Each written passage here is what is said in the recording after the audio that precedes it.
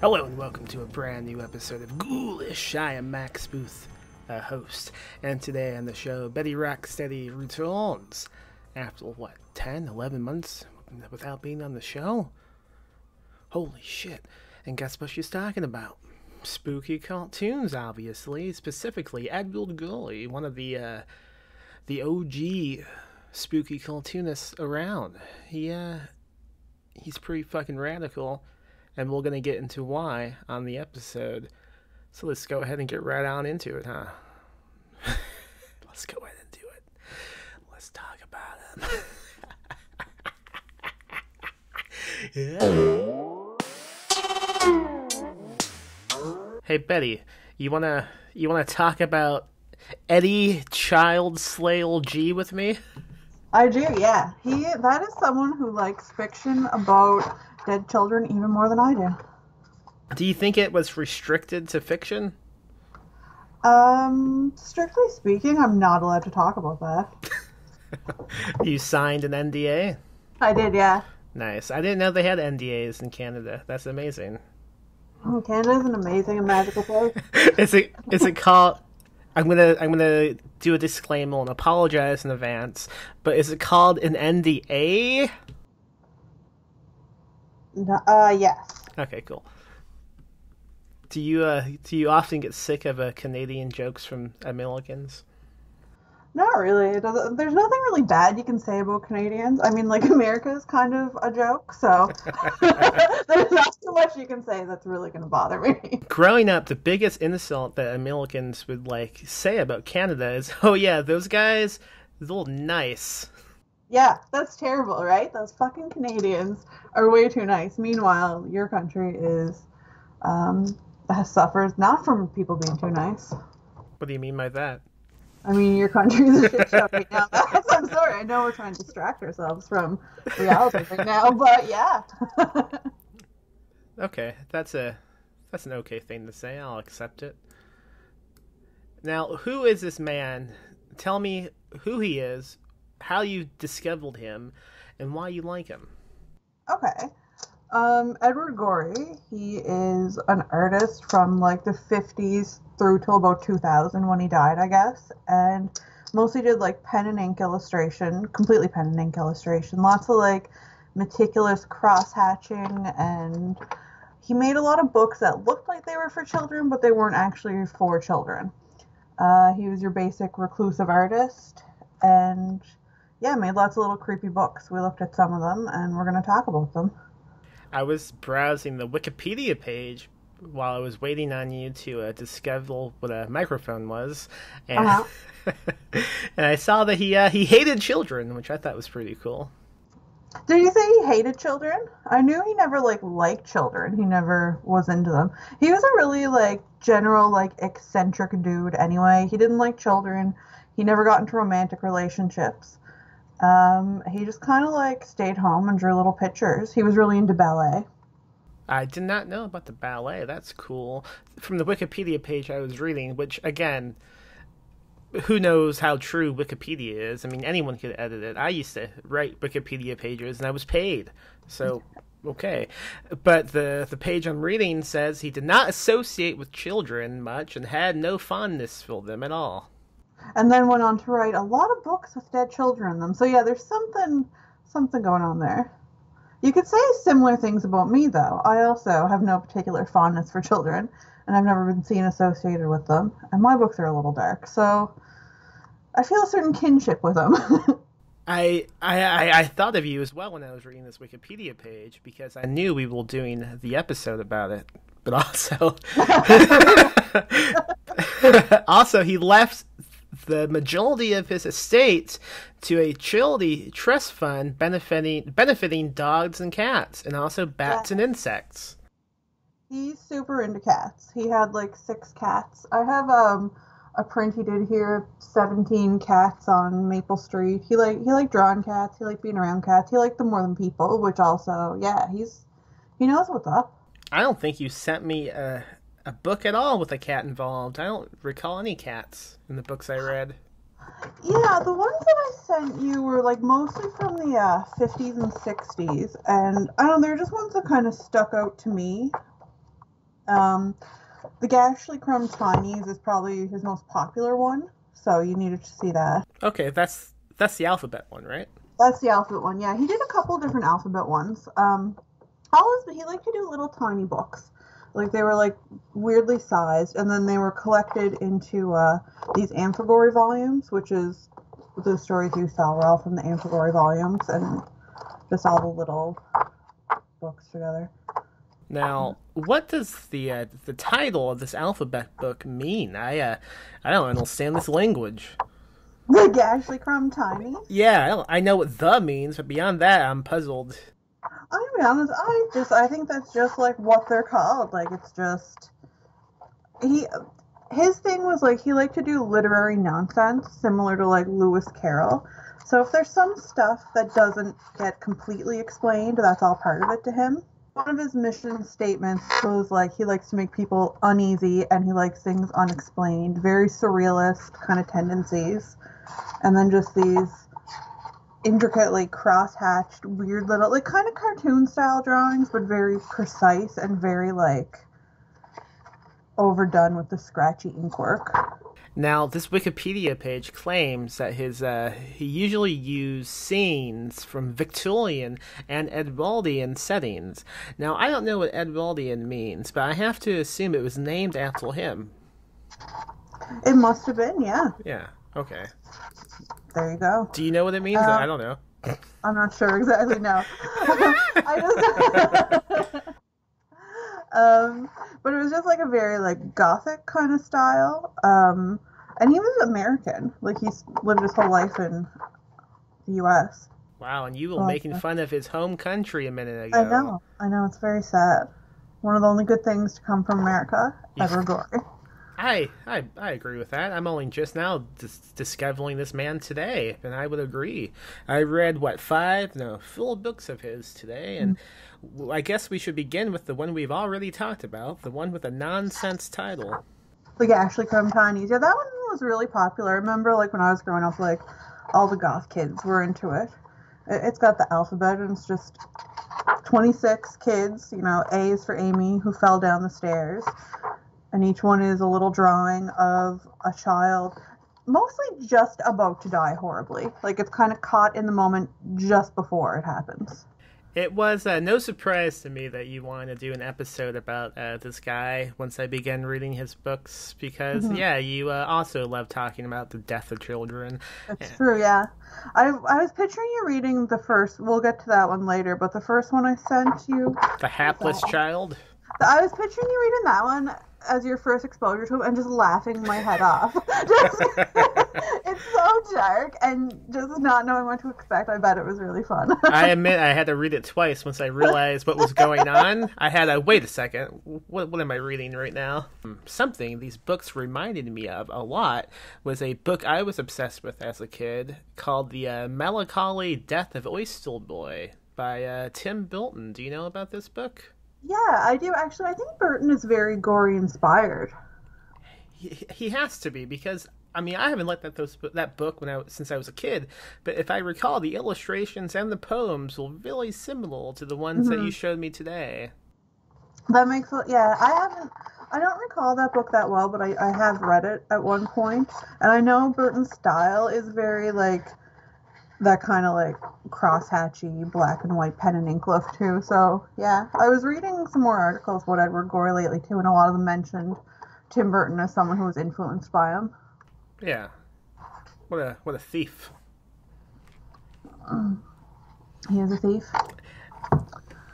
Have you ever considered making a Betty Rocksteady alphabet? Or, excuse me, a teeny? I don't know what the fuck that word means. That would be fun. I've never thought about doing an alphabet one, but I would like to do like a bunch of little weird books, definitely. Yeah, you should. What would you call them? I don't know. What should I call them, Max? I don't know. Books by Betty Rocksteady? I don't know. It's very creative. Let's go on to The Hapless Child, because... The Hapless Child is one of my favorite by him, and it's just very dark. And I'm just flipping in my book here to get to it. Again, what did you think of it? Tell me your impression of it the first time. Okay. So I liked the illustrations. I thought the text was really difficult to read, but It that's is. only because I read it through photographs that you took of the book and then sent me through private message. So lots of zooming was involved, but once I got the hang of it, it's pretty good. I mean, the plot is pretty simple. It's one we've all lived through at one point. Well, Neville. I'm trying to remember now without looking at it, but it's a young child who lives with a pretty well-to-do family. The dad goes off to fight some battles, and then the family is notified that he died. And I believe the mom commits suicide. Is that what we all to believe? I think she just wasted away was implied, but I wouldn't be shocked to find out she committed suicide. I mean, I thought the way he phrased it with like wasting away was just like a poetic way of saying, yeah, she drank some poison. Yeah, okay. I don't know. I can get into that. You're the hapless child expert. I was under the impression she just wasted away of general sadness, which is kind of an Edward Gorey thing, I think. All right, and then what happens next? She goes to an uncle, but the uncle's like, nah, I don't want this. No, her only other relative, an uncle, was brained by a piece of masonry. And he just dies, I guess.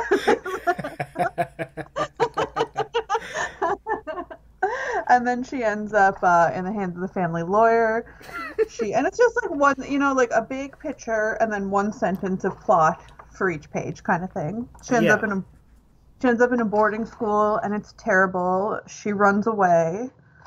There's one panel where it's just like at night she lay awake weeping and weeping. And it's just very terrible. You could tell he had a lot of fun just making these kids suffer. I find the drawings really interesting in this too. I find all the backgrounds like very claustrophobic almost. Like the little girl is drawn very pale and the only light point in the picture, and everything else is very dark and dreary and thick patterns on the walls. Yeah. I'm looking at him now. I had to bring him up on my phone. I do love that when she runs away from the orphanage, she runs until she gets so tired she falls asleep on the street. And then one man comes by and steals a locket containing a family photo. Although I did read it wrong originally, and I thought he took the photo out of the locket and only took the photo, which would have been even funnier. That would have been a really big fuck you. But yeah, then another man comes from the opposite direction and takes her to a low place, which is a terrifying term, I think. A low place? He brought her to a low place. Oh, yeah. And it's just this guy with a big, I love his mustache, carrying her like a sack of potatoes. And this room just has, I don't know, like a bunch of rocks on the floor. And a ballet poster? Oh, yeah, yeah. The Low Place. That would be a good title of a book. It would. Maybe that'll be my little Rocksteady books. Low Places. But yeah, so then that guy sells her to a drunken brute, and that guy's an asshole. But doesn't he have like a difficult time trying to sell the kid? Like he keeps taking all the different places. No, it looks like it was just the one time.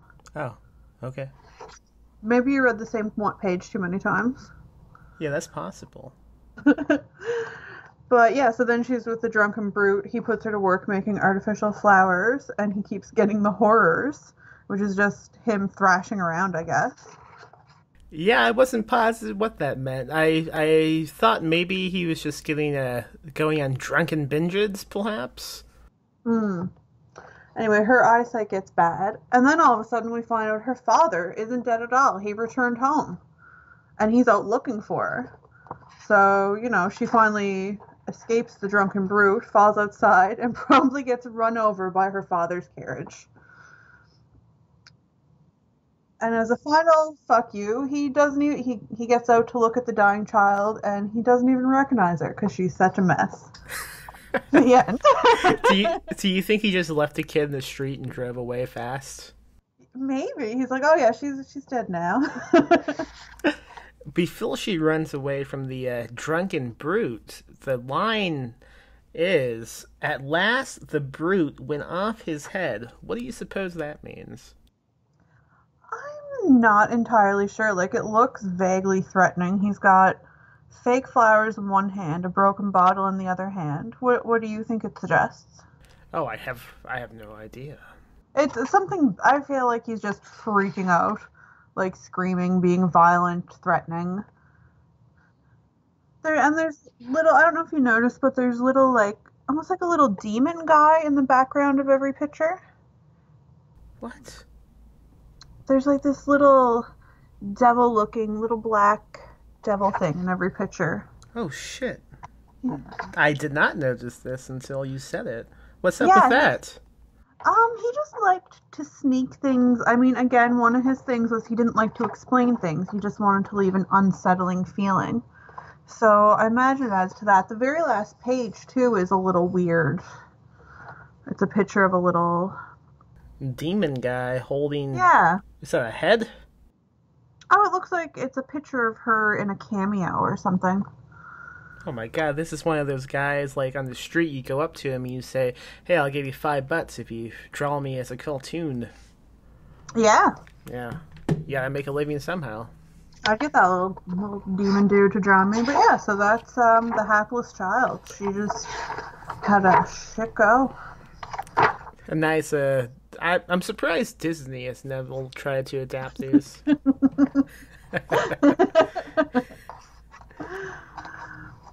But yeah, that one's always stuck with me. It's one of my favorite by him. Oh man, I think I skipped one of these. Okay, which other ones did you... I skipped the one between the Hapless Child and the Insect God. Oh, the West Wing? That's too bad. I really like that one. I'm looking at it now. Doesn't seem to have any images, so it's pretty easy to look at. Any text. Yeah. Yeah. It's just blank pages. It must have been really easy to produce. Yeah, the West Wing is great. It's just pictures. It's, how many are there? Maybe like 30 pictures? I see a naked man with his hands around his ass, just leaning against a steel case railing. It's just like, it's a whole bunch of pictures of, I guess, the West Wing of this big, haunted, unsettling place, and the pictures just kind of get you the feeling of wandering through the halls, and nothing is overtly wrong, but everything's kind of wrong. I see a mummy. Yeah, that one maybe is a bit overtly wrong. There's one, like, this one's just like a hallway, a very dark corner with a chair askew at the end of the corner. Yeah. I really like the one, there's one of, like, just, the floor is very detailed and kind of suffocating. It's the same with the wallpaper, and then there's just, like, the image of a man laying down, burned into the wallpaper. Yes. That is one, odd. I like that one quite a lot. They're all very just, like, dark, really heavy on the gray tones. Nothing, it's just very strange. What's this little insect guy just walking along the ground? Yeah, that looks like a little, I was just looking at him. He looks like a little fuzzy lizard. I don't know.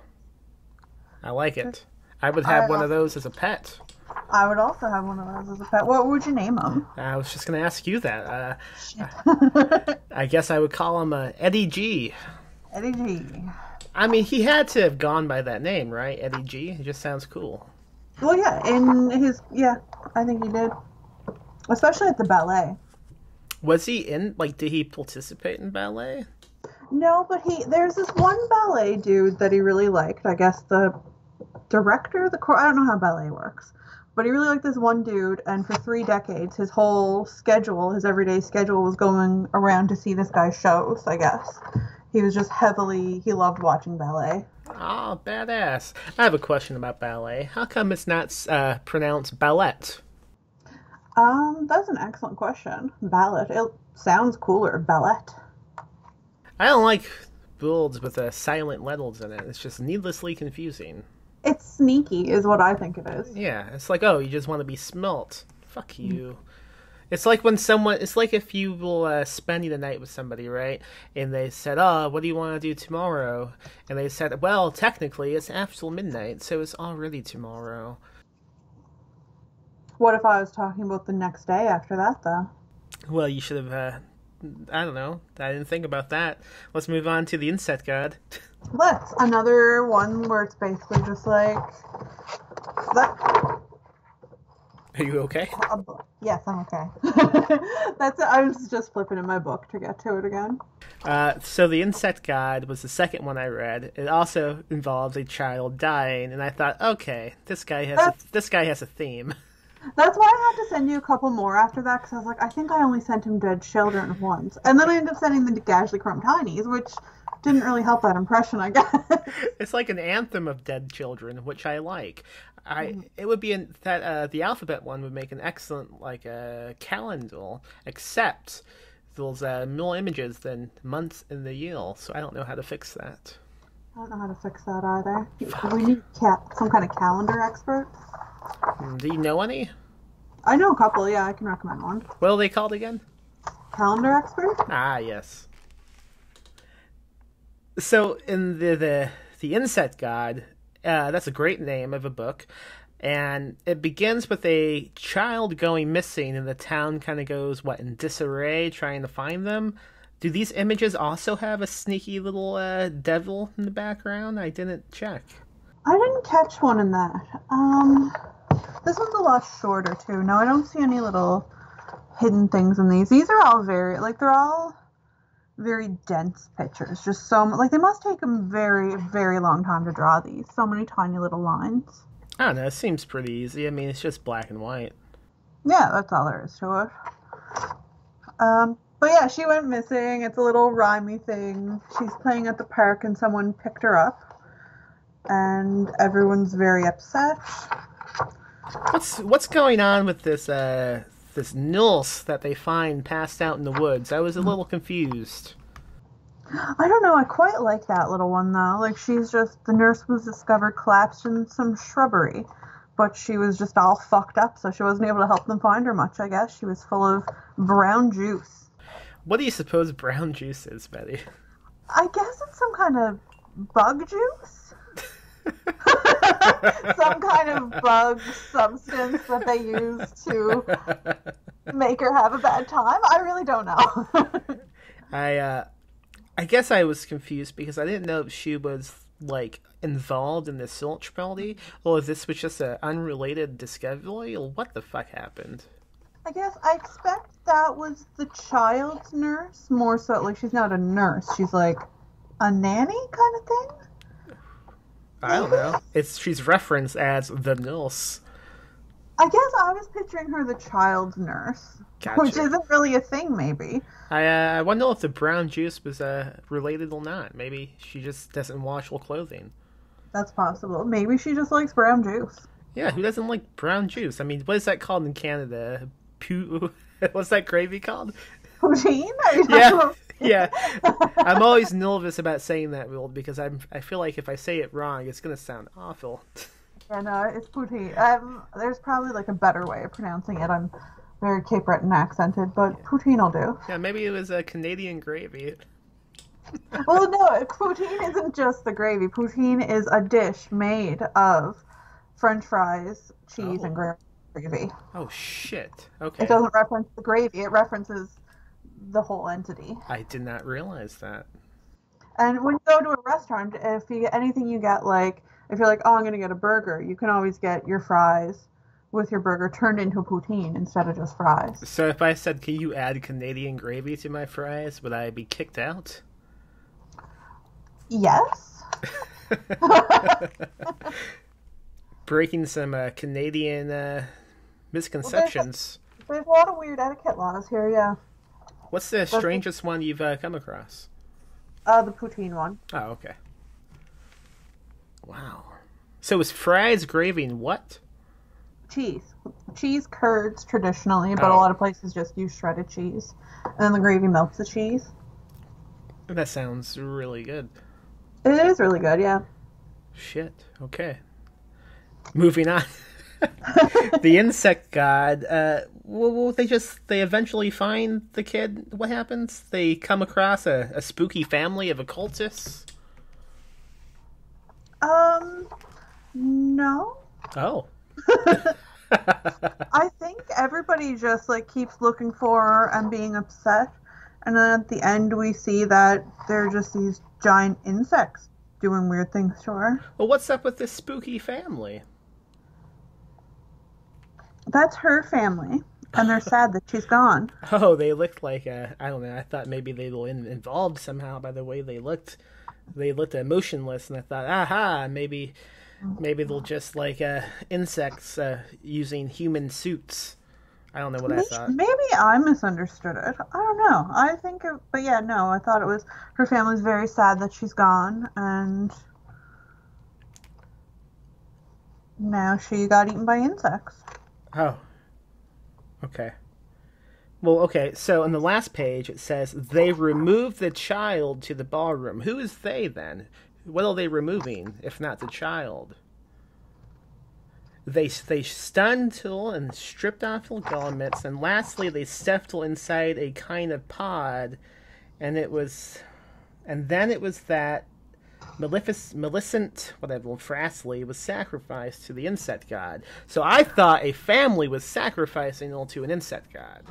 No, I think these are the giant insects that picked her up in the car earlier. And now they're sacrificing her to their god.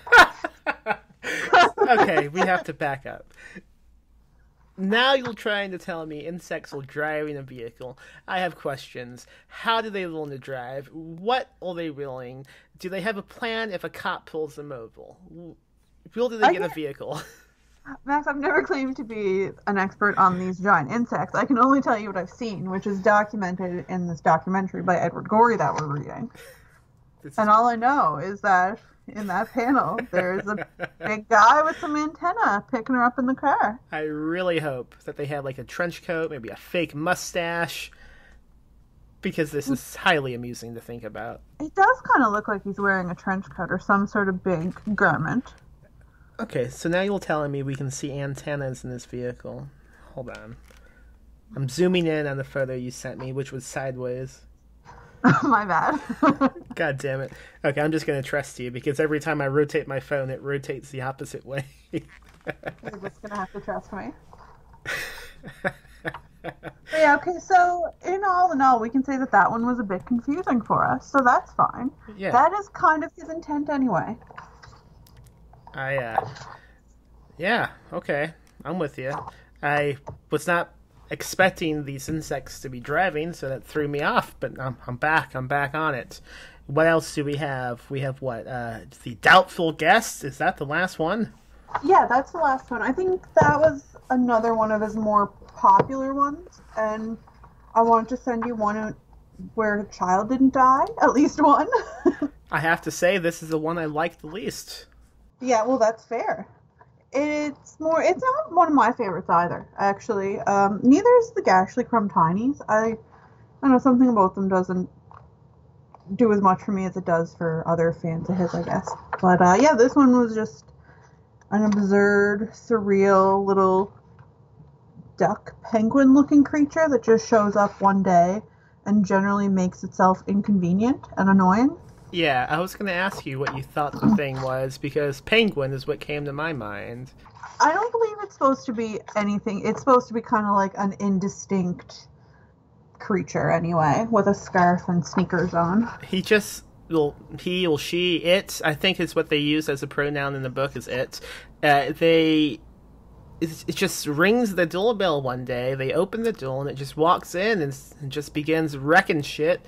And they decide, I guess this is life now, and they go to bed, and the next day, it's still around. And then 17 years it stays. And it's just being a dick the no whole intention time. Of going away. It's just this absolute dickhead. Like, throw their stuff in the pond, get in the way of the door you're trying to open, lay inside the punch bowl, I think it is. At one point, the thing is just opening books and ripping out the pages. Yeah, he's a dick. I like that, but I think maybe what I was disappointed about was the lack of a resolution. It just kind of went, well, was this family's life now. Wasn't that odd? And that was it. I think that was one of his points in that, I think, was that a lot of his books were just kind of like rambly. Like, this one in particular, I read someone say that this one just exists for the point of existing. Like, it's not doing anything. It's not moving plot forward. It's just a vehicle to draw a bunch of weird little pictures. Do you think it's and supposed to be kind of unsettled. Do you think it's supposed to be like a metaphor of, oh, this is what it's like when you have a child, so don't? Oh, maybe. I can see that now that you say it. I don't know if it was intentional, but yeah. So maybe it is a childrenal bad book after all. That makes me feel better. Yeah. How did you come across this guy? You know, I'm not even sure. Like, I've known who he was since I was a teenager, and I've always liked his art. And when I first got into drawing pen and ink in my early 20s, I was, like, heavily into him, and I read. It's been years and years since I've read through these books that I sent you. It was nice to go through them again. What made you want to talk about him on this podcast? Because this was not my idea. You randomly got on Skype and said, hey, we're going to talk about this guy. And I said, okay. I don't even know what made me think of him, actually. Just something the other day. I was like, that'd be good for Ghoulish. And then I told you, and now here we are. Yeah, I think the last time we talked on Skype at all was the last episode of Ghoulish, which was like 10, 11 months ago. With cartoons? Is that what we were talking about? That's a long time ago, yeah. Hell's Bells, that's the one that I can remember. Satan's Playground, I don't know. I have a cartoon question for you. Why is it called pen and ink drawings? Isn't pen and ink the same thing? I think they're generally using that kind of calligraphy nib pen. So it's a pen that you add ink to as you draw, not the pen that has ink in it already. Well, that answer seems really obvious, and I am stupid for not realizing that. I know, and after all these years of drawing with pen and nib pen and ink that you've been doing, Max, I would think you would know the difference. I don't need to go through any type of training or research. My gifts are just natural. So, yeah. Okay. What else can you tell me about this guy? How did he die? Any fun Eddie G facts? I don't know when he died, but I do have in my hand a little tarot type kind of thing that he made called a Fantod deck, which is just a bunch of weird pictures and unnerving fortunes. So I thought I could tell your fortune. Oh my god, please do. Okay, I'm just going to pick one card for you, and then I'll read out of the little book. I'll describe the card to you and read out of the little book what you can look forward to. Yes. Okay, so this card is called The Feather, and there's a picture of a lady on it. She has a long black dress and a great big feather in her hand. And I'm going to look it up in my little book. Okay. I can already guess. I'm probably going to get tickled at some point. Here are the random words that it gives you to expect. November, blackmail, forged passport, hysterical pregnancy, loss of eyelashes, disorders of the small intestine, a disagreeable letter, delirium, hindrance to prospects, twitching, separation, imbroglios, and a mistake. What was that? The second and last one? What does that mean? I have no... do you want to Google it? It's IMBROGLIOS.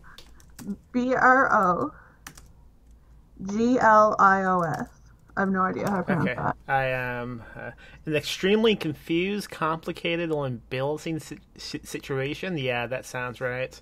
That sounds exactly like something that would happen to you. Yes. What a cool world. I've never heard of such a thing. We can use it in everything now. I'm going to name a book that. And no one's going to know how to say it. There are a lot of, these cards are really cool. I'll have to post some pictures or something sometime. There's, the burning head, tunnel. Can you do one for the audience who's listening? Oh, absolutely. All right. This is how the podcast will end. So before we do this, how can people find you online? What do you have to promote? I don't have anything to promote, but everyone can come talk to me on Facebook if they want. I've been drawing a lot of cartoons lately, and they can look at them, I guess. Okay. And also, they should buy The Writhing Skies, goddammit. Oh, yeah. They should buy The Writhing Skies, because that is my illustrated book, and we're talking about illustrations, so that's a good one. Yes. And it has kind of bad things happening to children in it, so yeah, you'll like it. Okay, so let's end this episode by telling the audience how they were probably gonna die.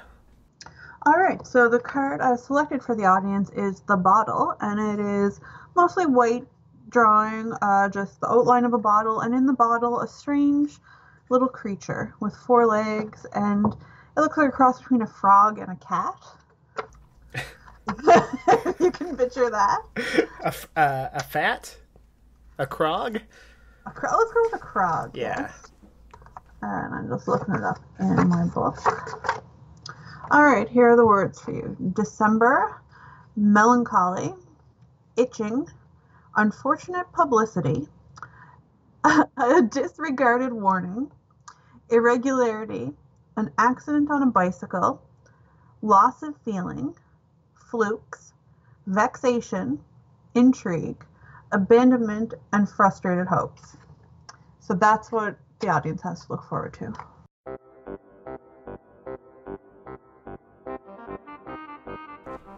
Ooh, yeah, thank you for listening to a new episode of Ghoulish. If you like what was just screwed into your brainwaves, why don't you go rate and review us on iTunes and support us on Patreon at patreon.com/PMM Publishing. Go buy a book at perpetualpublishing.com. We just released a new novella from Michael David Wilson called The Girl in the Video. It's a pretty good book. Go buy it. I also have a new novel out called Touch the Night from Cemetery Dance, and I think maybe you folks might enjoy it. So yeah, if you like what we're putting out, consider supporting us through the various ways I just told you. Do it.